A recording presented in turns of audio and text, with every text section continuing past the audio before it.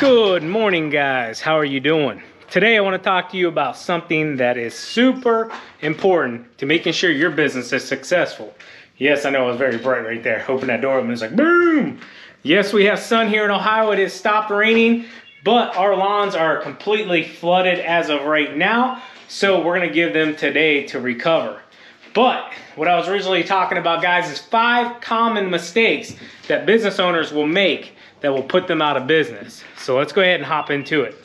So the first mistake that most new business owners make is thinking that running a lawn care landscaping business is simply just mowing and trimming. Guys, I cannot tell you that is the furthest from the truth. Mowing and trimming is part of the business and part of being an owner, I guess you could say, and that is probably the easiest part of the job. But actually running a business efficiently, knowing your numbers so that you're profitable, all of this stuff costs money, guys, all of this stuff. So if you're not recouping your investment and then some, you're not gonna stick around very long. So you might be saying, well, Sean, you know, I've mowed my grass, I trim my grass, I take care of my lawn, it looks really, really good. How do I get professional experience? How do I learn about the business? Well, for one, reading always helps. There's a ton of free knowledge on social medias now. This thing is wide open, guys. I mean, you can literally learn stuff that they were charging folks to go to school for free on the internet with just putting in a little bit of effort. But the number one thing I recommend to you, if you think you want to be a lawn care, landscaping, snow removal business owner, is to work for a company for a few years, 2-3 years. Gain as much knowledge as you possibly can. Learn as much as you can. Tell the business owner. So myself, for an example, if a new employee comes to me and he says, hey, Sean, love to work for your company, but I want to start my own business in 2 to 3 years. Will you teach me as much as you possibly can? Absolutely. I don't have a problem with that. Now I am going to make them sign a non-compete, and that would be smart for any of you as well. But I have nothing here to hide, and that's why I run the social media the way I do. I want to teach as many folks out there that you can do this too with just a little bit of effort. You putting in some hard work, some sweat, probably even a little bit of tears. I've teared myself over the years, but you can do it too, okay? So get working for a reputable company, a company that you want to be like. That's the thing. So the second biggest mistake that most people make is not knowing how to estimate jobs and what the job is actually worth. So therefore, they cut themselves short, they cut their own throat, they're not profitable, and that hurts. Trust me, I've made those same mistakes. We all do it from time to time, but you have to minimize those mistakes and make sure you're profiting up here. All right, so the next question is gonna be, Sean, well, how do I know what to charge? Nobody's ever taught me, I've never worked for somebody. Well, like I told you already once, you can read some stuff, okay? There's tons of information out there that is absolutely free. It might not be 100% accurate to your location, but it'll at least give you a general idea, and then you can implement those. And if you're not getting the jobs, you kind of might say, maybe I need to bring it down a little bit. Well, if you're getting every single job, you might say, well, maybe I need to add a little bit more here to be a little bit more profitable. But I'm gonna share a little tool here with you. It's called Google. Hey Google, what does it cost to mow a lawn? Here is information from howmuch.net. So go on howmuch.net, and it has it on here. The typical lawn in the United States is generally between starting point of $700 for a season, which is 1 year technically, to $3,000. Okay, so $7,000 to $3,000, that's a big range there, okay? And this is for residential. So you have to do some research here. In Ohio, in my area, we typically mow 28 times a year. That's on the low end, sometimes high end's 32. So 28 services, 32 services. Drought will affect all of that and other circumstances. Kind of like, we've had a ton of rain here lately. So anyways, so what you do is you take that 700 and you divide it by 28 services, okay? So let's go ahead and do this real quick.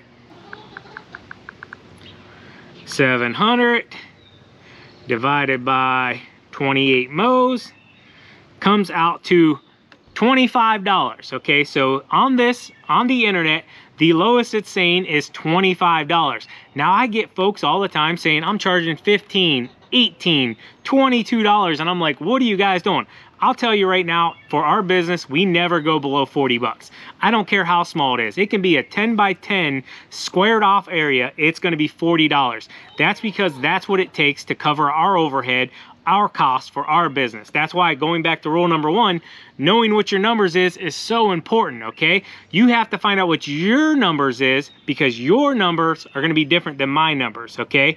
And if you're smaller than what we are or bigger, that's really gonna affect the prices. So in my area here in Northeast Ohio, the days of a $25 mowing are absolutely over. There's no way that we can mow lawns, no matter the size of them, for $25 unless they're back to back to back to back to back, like an HOA or something like that. Then you can make money, but you're there all day. That's why I don't even bid them here. I'll give you an example. Years ago, I bid against a really big company here in my local town.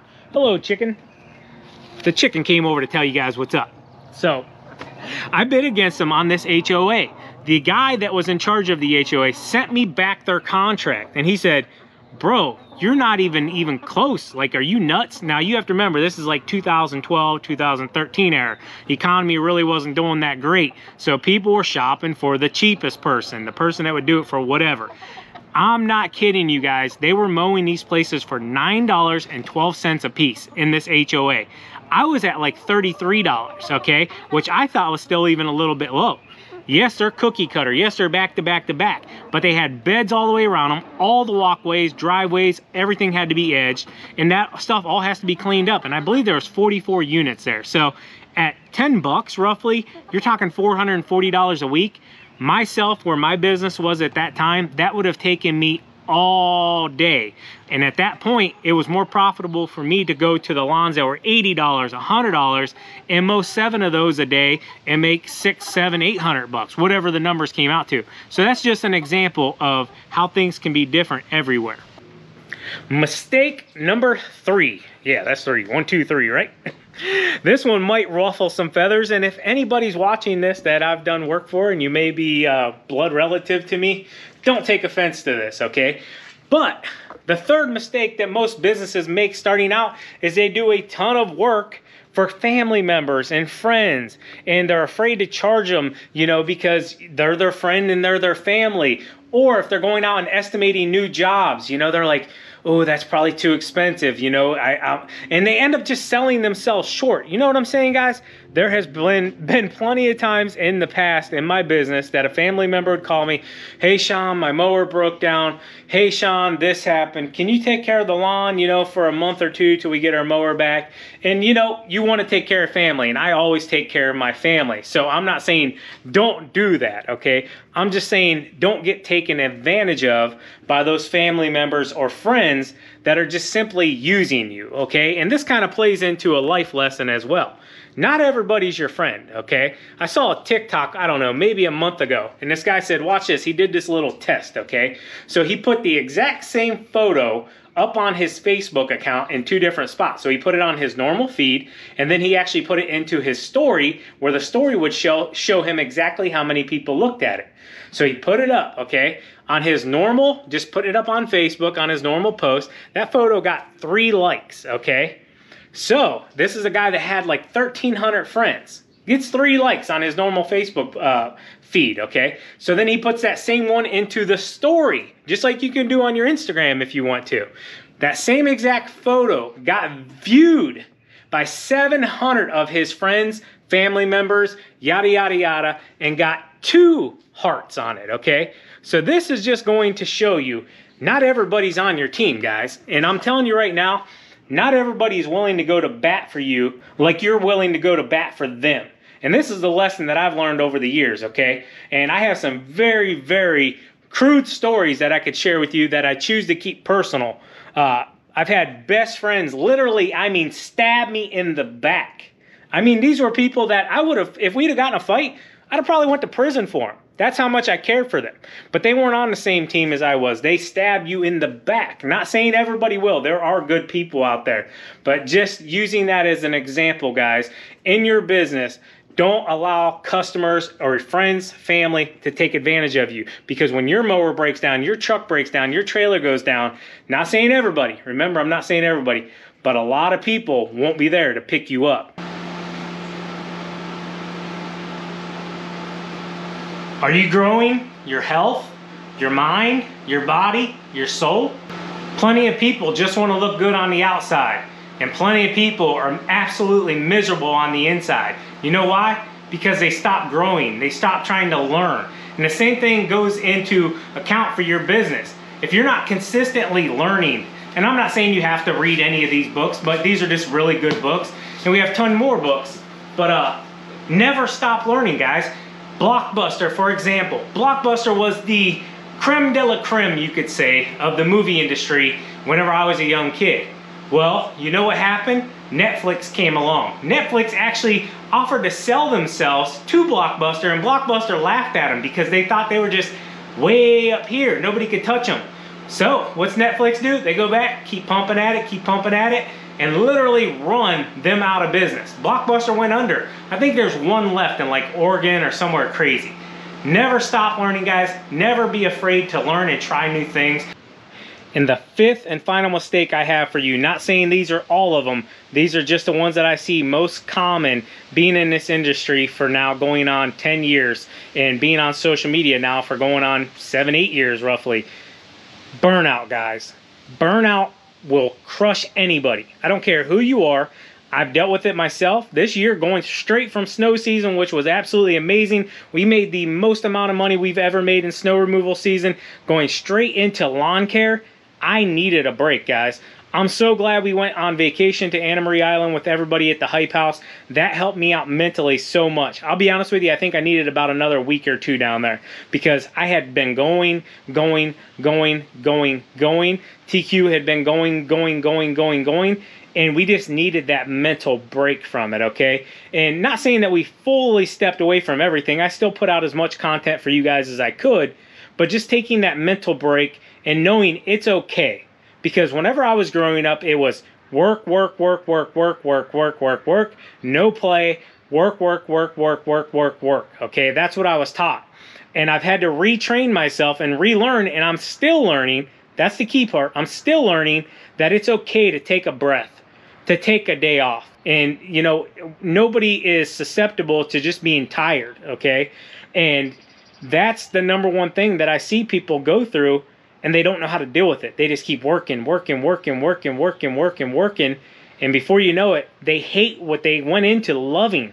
I love lawn care. I love landscaping. I love snow removal. But you do anything all day long, every single day, for a long period of time, it's going to start to not be that fun. You know what I'm saying? It's kind of like pizza. Everybody loves pizza. Well, most people do. If you eat pizza every single day for every single meal, how long do you think it's going to take you before you become tired of it? Not very long, right? From a person that literally is a workaholic, I probably sleep maybe 4 to 5 hours a night. You don't believe me? You can ask around to any of these other social media people that have been in a house with me for a week. I don't sleep. I work. It's what I do. I don't feel normal if I'm not working. I'll say it like that. So whenever I'm just sitting idle, making like this content right for you guys, right here, right now for you guys, I'm okay because I feel like I'm being productive. If I'm not being productive, I'm actually miserable. No joke, guys. I actually get miserable. I feel almost as if like you're worthless. You know, you're not doing your part. You know, it's kind of like that old saying, you know, a stay-at-home dad. You know, a stay-at-home dad is frowned upon because he's looked at as a loser, even though he could be homeschooling the kids, he could be taking care of the house. It's just not in society's norm, okay? Inside the screens here, it's just not the norm. It's normal for the mom to stay at home and take care of the kids and clean the house and the dishes. This is 2021, guys. Life like that is kind of over. Women are far more empowered. Like TQ, she inspires hundreds of women a year to go out, work with their husbands, and just have a great life and enjoy life doing what they want to do, okay? Nobody's saying women have to be cooped up in a box. Now, there are people that think that, and they can think what they want. They're entitled to that. But I can also think to what I want, and you can think to what you want, and we can all disagree and still be okay. That's the part, okay? So, yes, guys, burnout will happen. It happens to us all. The thing is just remembering what your passion is and why you started it and what you're doing it for. I'll tell you right now, everything I do is for my family. This is not for me. You guys, I'll tell you right now, most days if you looked at me, you'd be like, bro, this dude's a bum. Like, I don't care about like the fashionable type things and all that stuff. You know, is it nice to have? Yes, it is. But I grew up dirt poor, guys. I can remember not having oil in our furnace and having to sit in front of the oven all night long just so we didn't freeze to death.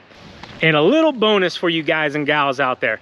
Don't allow people that never chased their dreams to talk you out of chasing your dreams. Anything that you want to do, you can 100% do.